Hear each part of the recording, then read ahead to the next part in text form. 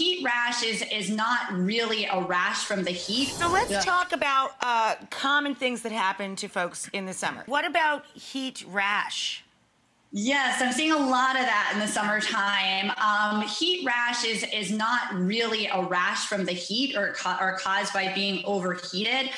This is actually a rash that's caused by inflammation in the sweat glands, and it's most common on the underarms, under the breast, or in the groin area. But you can see it on the trunk here, which is a very, a very severe case of these red kind of angry bumps.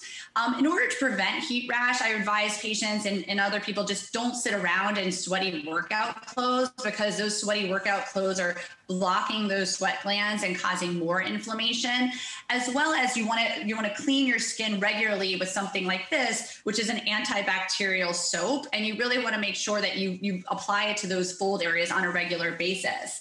And if you're getting breakouts from the heat rash and you want to treat it, a topical over-the-counter cortisone cream like this one is really helpful. You want to apply it twice a day to the affected areas for about a week, and it should improve by then. Also, using a light moisturizer will also be very soothing. If they do have too much sun exposure, if they do get sunburned, how do you properly treat that?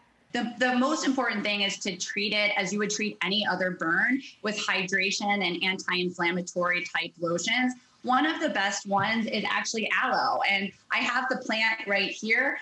You can get it directly from the plant if you have it there, but they also make many formulations of aloe, and what you're looking for is one like this one that says 100% aloe. You really want a high quality of aloe that can reduce the inflammation as well as hydrate the skin. And you want to make sure that the aloe that you have doesn't have anything that's going to irritate the skin, such as fragrance or pain anesthetics or alcohol.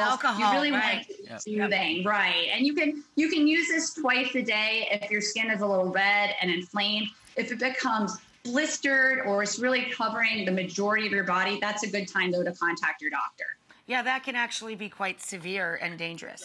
Yeah. Dr. Chapas, thank you so much. I have to come in, and I think I'm gonna need 2 bags to carry everything I need to stock up on. Well, thank you so much for having me. I hope to see you soon. I will see your beautiful face soon. I hope your beautiful family as well too. And thank you so much for getting everybody ready to go. Thank you so much. Take care. Take care, my love.